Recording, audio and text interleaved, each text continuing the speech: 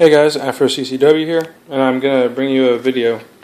I haven't done a video in a while, so let me turn on the autofocus, and let's take a look at some stuff that I got.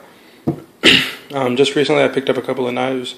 Actually, this one I bought, and this one was a gift, because yesterday was my birthday, and my girlfriend got me this Swiss Army knife. I think it's the Super Tinkerer, and this is the case that comes with it. And then I bought this with some of my birthday money. It's a Columbia River Knife and Tool Cruiser, or CRKT as you guys know them by. You can see the box for it. So let's take a look at this one first, because this is the first one that I got. Here's the box for it. They're really basic boxes, just a little cardboard box, recyclable cardboard box with a price tag on it.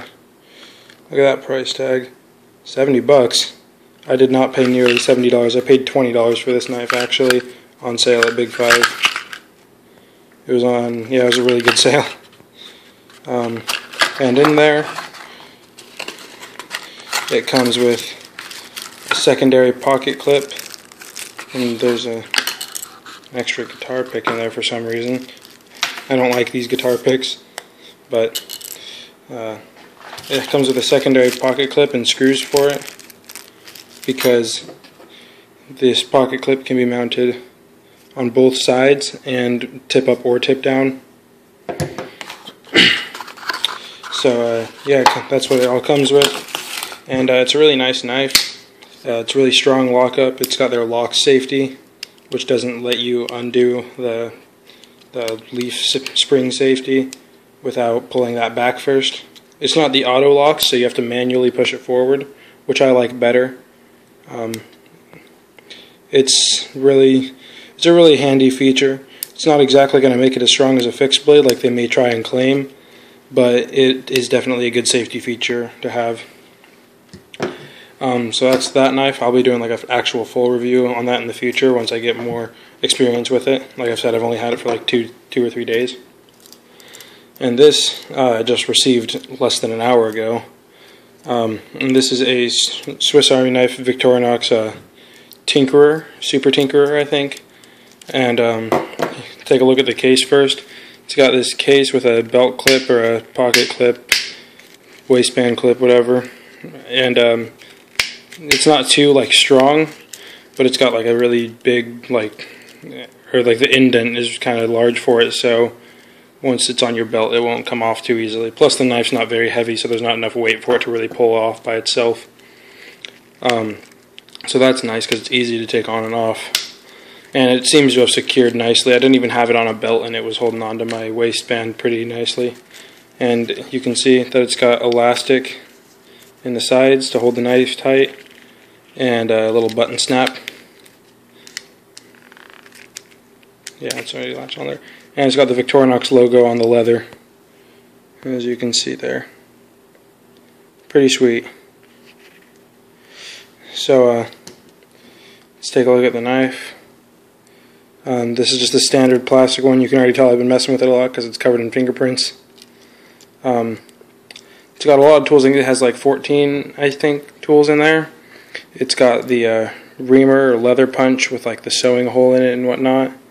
It's got this carrying hook, which is a little hard to get out because the lanyard ring is kind of in the way. Let me see if I can get it out with one hand.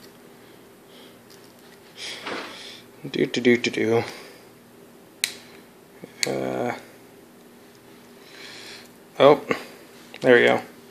So it's got this carrying ring, which they say like, yeah, you can use it as like a handle and then pick something up and hold it like that and then get a better grip on something that has like rope or something. Maybe something that you have tied up with fishing line or something like that. I don't know. But or like paracord. It looks like it might be big enough to, yeah, it's big enough to fit paracord in there. So it'll just give you a better handle. It's got the screwdriver, and behind that screwdriver, let me get it out. If you have like a pin, there's a hole right there for a little like pin. Oh, come on. See that hole? And then if you put a pin in there and close the screwdriver, there's a gap where the head of the pin will still stick out, and the screwdriver will hold the pin in there. Really handy. Let me see if I can get that leather punch or the awl out, or the reamer. There's the Swiss Army knife reamer. Yeah, it's a little really handy tools. I'm gonna stop pulling them out and I'll probably show them all in a later video. But it's got 2 blades in it, scissors, and a couple screwdrivers and a can opener.